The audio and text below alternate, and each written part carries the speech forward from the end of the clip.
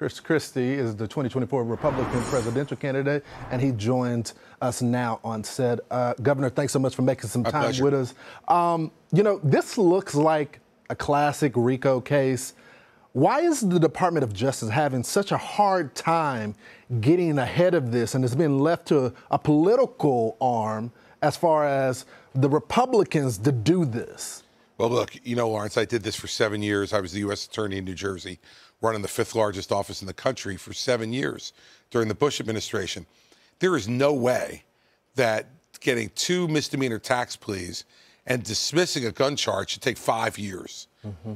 There were people trying to investigate other stuff that we've heard about, from Hunter's laptop to these WhatsApp messages and lots of other things in terms of Burisma and his interaction with foreign entities. Look, we've got to prosecute cases like this. Mm-hmm. We have to allow the investigators to investigate. When you listen to the whistleblower speaking to Brett Baer, look, that looks like lots of other agents that I got to work with from the FBI and the IRS and other agencies who, they just want to do their job. Mm-hmm. They don't care where it leads.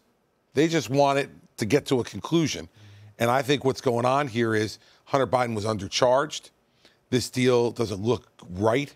We're not hearing about all these other facts that are coming out. The Wall Street Journal, Governor, Elaine O'Connor, who used to be the tax attorney in the department, just says that the judge should reject this deal. Do you think that should happen? Look, I think that the judge should say, everybody go back to your corners and see what we're doing here.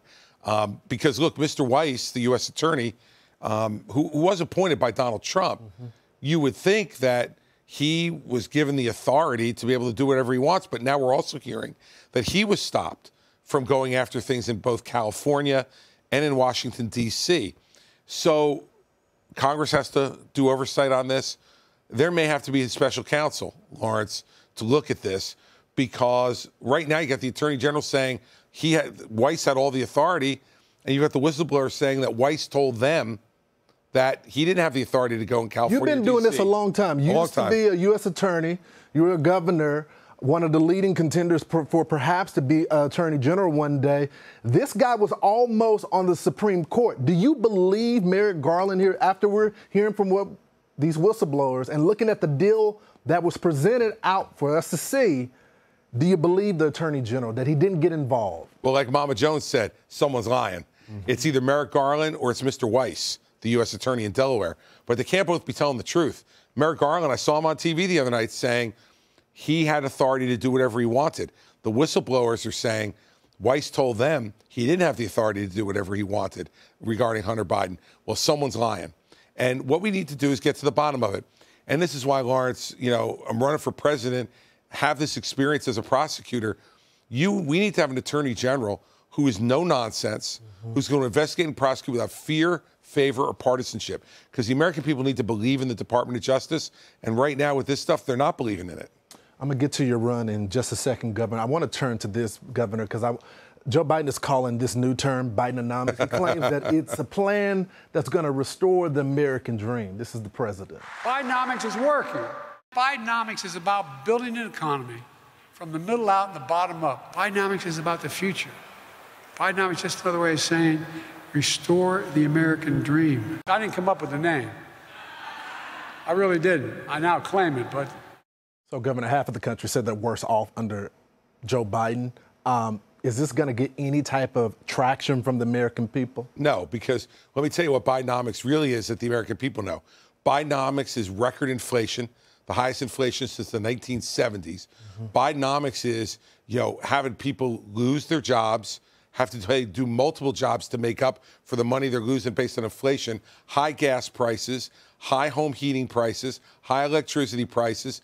This is what Bidenomics is. And the American people know it because they're the ones having to pay out of their pockets to be able to put up with this. Joe Biden spent us blind as president, all kinds of money out there for the government they was just printing, and it's caused inflation to go up and the economy to go down, and the American people feel it every day. Governor, I want to talk about your race. You decided to get into latest Fox polling has Donald Trump up plus 34, DeSantis 22, and you're at 1% in this latest Fox News polling. You supported the former president twice. You even helped him with his debate prep. Some of your critics have said that you're the guy that's going to be the assassin, the one that's going to take him out on the debate stage. So my question is, are you running for president to be the guy, or are you the guy to take out Donald Trump? I'm the guy running for president to be the guy. But as you just said, he's first place in the polls. So if you want to win, you got to beat the man, Lawrence. And look, you're right. I was the president of the chairman of the president's transition.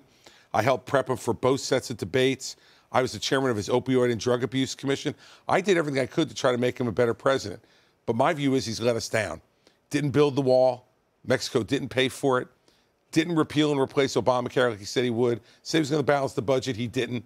And you mentioned debates. Look, we should have debates, and everyone should be at the debates. And folks should go to chrischristie.com, donate, and make sure I'm on the stage. But Donald Trump should be on that stage, too. If you want the Republican nomination, the Republican voters have the right to see us right in those cameras and have us compare, and then let them choose.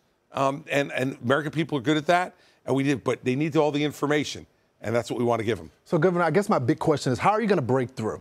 I said the 1% on the national polls that we just released. In New Hampshire, you're at about 6%. How do you get, because you got to win the primary first. If Donald Trump doesn't show up to debate, if some of the other candidates don't show up to debate, how do you take them on then? How do you get that traction? You got to go chase them and find them, Lawrence. You got to go where they are. And look, there are other polls in New Hampshire that show me at 9 and 10%. So the polls are all over the place. But I want to remind the viewers of something. 8 years ago right now, Donald Trump was at 4%. Back in 2007, Barack Obama was losing to Hillary Clinton by 38 points at the end of June of 2007. We've been in this campaign for 3 weeks. We're making a mark. We're making a difference, and we're going to keep working at it. And that's what the American people deserve, is to have candidates who are willing to come on your program like this and be asked whatever questions you want to ask and answer them directly. And don't skate away from it. I know what I want to do for this country. I want to do big things again for America. That's what we need to do. Governor, I've been watching you on different programs. You've been kind enough to come on this program tonight. You have laid out why you think that not only Donald Trump is unfit, but why Joe Biden is unfit. Unfortunately, we are reaching binary choices. And, you know, there's a Republican and a Democrat in the race. The RNC has a loyalty pledge. You don't make much of that loyalty pledge. But if Donald Trump is the nominee, would you support him? Look, Lawrence, I'm going to sign the loyalty pledge, as I've said. But I'm going to treat it with as much seriousness as Donald Trump treated it in 2016. He signed it. All of us were on stage together. We got asked in a Fox News debate, will you stand by the loyalty pledge? There were 10 of us up there. 9 of us raised our hands and said, yes. Donald Trump's the only one who didn't. You know, fact is, loyalty has to go both ways, Lawrence. But take the pledge out of it. Well, Biden, Trump. Well, look. Who do you end up voting for? I don't think that's the choice America wants, Lawrence. I don't think it's the choice America wants. Between the two of them, they're 160 years old. You know, Lawrence, there comes a time when there's a sell-by date, and everybody's got Father Time is undefeated. But, Governor, we know the reality right now. They're the two leading candidates right now. And by the way, Lawrence, the reality 8 years ago. So what would you do? The reality 8 years ago was that it was going to be Jeb Bush running against Hillary Clinton. That didn't turn out to be the case. So let's not get into it now. The reason why I asked you this, Governor, I wouldn't vote for Joe Biden. I know you to be a straight shooter. I am. I don't want to vote for either one of them, Lawrence. Let me answer it flat out. You're not going to vote for either one of them? I don't want to vote for either one of them. But because neither one of them are qualified, in my mind, to be president of the United States. We see Joe Biden out there. He doesn't look like he's even competent. And the bottom line is, how are we going to nominate someone who is under 2 sets of criminal charges now and still under investigation for 2 more? You know, we want to win this race. We're tired of losing. Under Donald Trump, Lawrence, we lost the House in 18, we lost the Senate and the White House in 20, but Governor, and we lost these other things in 22. Ever since the indictment, Donald Trump has gone up in the polls. So how do you make that case to Republican voters when they essentially just double down in their support? They haven't doubled, but Lawrence, with all due respect, they haven't doubled down on anything. No one's voted yet. And the fact is, if polls... You don't put much stock into the polling. Well, what I put, that's what it is today. You know what they ask you, how they ask those questions? You've been called by pollsters. They say, if the election were held today, well, if the election were held today, I'd be shocked. Because the first election is not going to be in January in Iowa, January of 2024. We're 6-7 months away from that now. So let's run a campaign. I don't think we crown kings in America. You got to work for it. And Donald Trump needs to work for this nomination. If he becomes the nominee, Do y'all become friends again? Does he offer you a cabinet post again? Do y'all clean this up if he becomes the nominee? I don't think so. I think some of the stuff he's called me over the last few months, I don't think that's going to happen, and that's sad, but it is the truth of the matter, and it's his doing. But you're not closing the door to voting for him. I'm saying I can't support him. You can't. You won't vote for him. I can't support either one of them. Okay. Not Biden or Trump, because they're not competent and qualified to be president for different reasons. Joe Biden predominantly because of his age and what we've seen on TV, and Donald Trump because I don't believe he can win, Lawrence. Mm-hmm. When you're under this much criminal scrutiny, and the conduct, by the way, that he's engaged in, taking those documents, keeping them in his home, making sure that his own lawyers didn't get to see all of them, not telling the truth to the Justice Department when they wanted those documents back, and now saying that what he was saying on a tape when he was waving around a document, well, I was lying then. Well, I think Mama Jones, and I know my mom, would say the same thing. You're lying once, I'm not going to believe you the other time, too. We need to have someone who's honest, direct, and who can beat the Democrats, because I'm tired of losing. Chris Christie, thanks for taking the questions from us. You got it, Lawrence. So Joe Biden's gaffes are becoming so common, even the president himself is trying to normalize them. The media aren't covering up for him anymore either. They're openly admitting he's old. More on that next. Hey, Sean Hannity here. Hey, click here to subscribe to Fox News YouTube page and catch our hottest interviews and most compelling analysis. You will not get it anywhere else.